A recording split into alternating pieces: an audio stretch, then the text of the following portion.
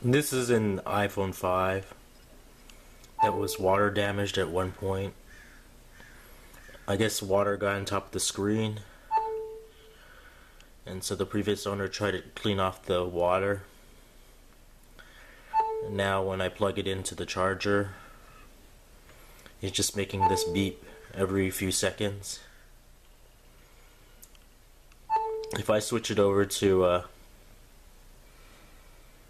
vibration, it'll just vibrate every few seconds like this. So people have said that to fix this, you'll want to press the home button and press the power button.